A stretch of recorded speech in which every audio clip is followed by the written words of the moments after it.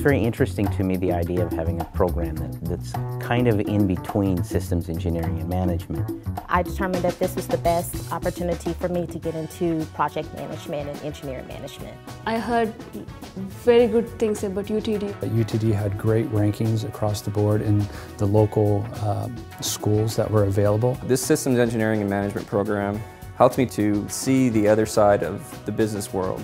I enjoy it. I enjoy the people that I meet here. I enjoy the professors. And it's just a wonderful program, I would say.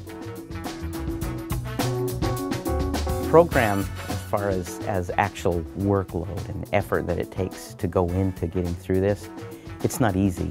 It is rigorous. I guess you get what you pay for in a good sense. The depth of each individual subject is, in my opinion, perfect. It's recognized by my work that I'm putting forth some extra effort in order to become a more valuable employee. The program stretches you. You're able to learn things that, like I said before, you can use at your day-to-day work. It's given me opportunities at work that didn't exist before. I got a chance to really interact with the professors a lot of the time because the class sizes are small.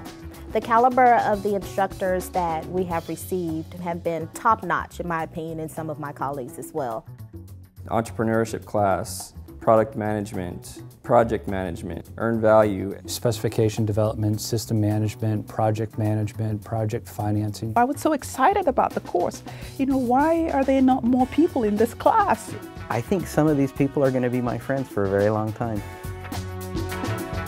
So in general, the program covers both the engineering and technical and analytical side of a project, as well as the managerial side that's involved with any project. I am definitely seeing an immediate return on being enrolled in the program. A lot of the classes that I've taken so far and the subjects that we've covered and what we've learned in them has been relevant almost immediately. Just take that initiative and just go for it. I believe it's going to be one of the best decisions you make.